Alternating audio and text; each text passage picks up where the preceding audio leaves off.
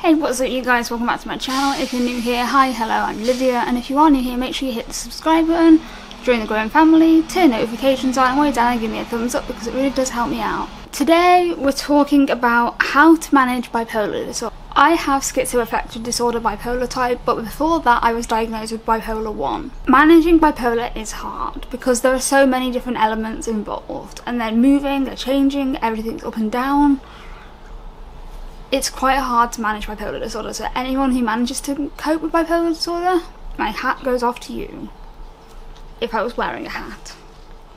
So I just wanted to share some advice that are things that have helped me, and yeah, with that in mind, let's get on with the video.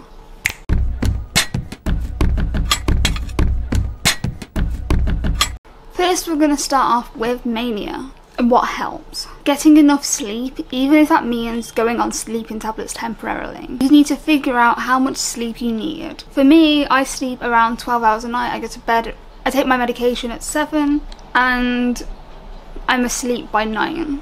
Which some might say is early, but I sleep for 12 hours, so it kind of needs to be like that. The next thing on my list is life changes can cause manic episodes.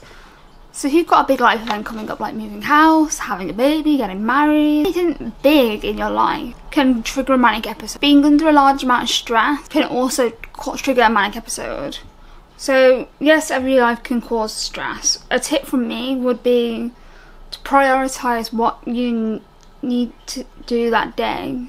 Work out overall. A little tip I have here is to make lists. Next, my next bit of advice for mania is have a good support system. Having a person that knows the signs and symptoms of mania in you. Having someone who can keep an eye on you. Now, I struggle more with the depression side of bipolar. I don't really struggle with mania that much. To be honest with you guys, I don't have much insight into mania when I'm manic because I'm too busy living the high life. And the thing to remember is it's always easier to intervene early. Now a little bit on depression. You go into a depression after you've experienced a manic episode. However, it is possible to just go into a depressive episode just because you feel depressed. And that's what happens to me. I struggle with the depression side of things a lot more. And I have done for a long time. Another bit of advice I have is keep up with self-care as much as you can, even though it's hard. Showering, having a bath, brushing your teeth, skincare, brushing your hair. Another idea if you're depressed and you want to try and recover quickly is to go online on Instagram, Pinterest, Google and search things to do when depressed.